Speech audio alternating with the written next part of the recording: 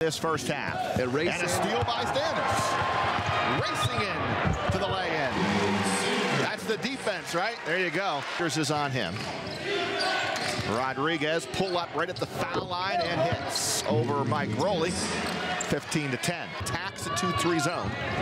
And do we have any zone busters tonight? Well, that's the way to tackle.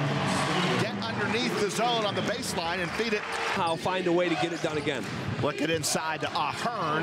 Reverse layup is good. Went baseline on Steyer and scores on the reverse. It's been pretty effective for him. Rowley, hard drive, puts up a shot, count it, and a foul.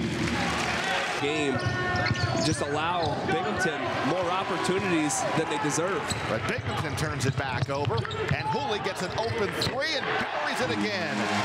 Is it safe to say Hooley is back? Hooley is back. And Evan Singletary, first team all-conference member, and look at him make plays here. Into the open court, Singletary with the left hand hangs on the rim and goes over. And here comes Hooley in transition. He's going right to the rim and somehow fading away to his right, gets it off the glass to score. Left-handed layups on breakaways. He's a right-handed player, but for some reason he just relies on that lefty. Go. Three-point shot, Dallas Enema. He was deep in that left corner and banged it home. And I was watching Will Brown there. In that zone. There's an open look for Hooley again, and a base. Yeah, Peter Hooley this is more what we have seen. I mean, yeah, I feel like I'm going out there and having fun with it and playing with confidence, which is a huge thing. And I got to give all that to my coaches and the rest of my team. They never lost faith in me, even though when I seemed to waver myself. So it's good to be able to go back out there and contribute and get a good win.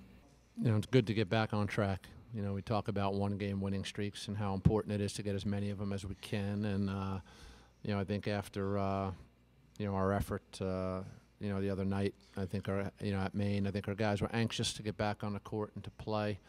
You know, we took care of business. We won at home. These guys have a goal not to lose a game at home all year long. And so far, we have not. You know, we were up and down, I think, defensively, you know, today, and that's something that has got to get better if we're going to get to where we want to be. So, you know, we've got to continue to make progress moving forward defensively, you know, and, you know, we were solid offensively. So it's a win. We put it in our back pocket, and then I think we play again on Friday. So we got to have a good week of prep and get ready for that game on Friday.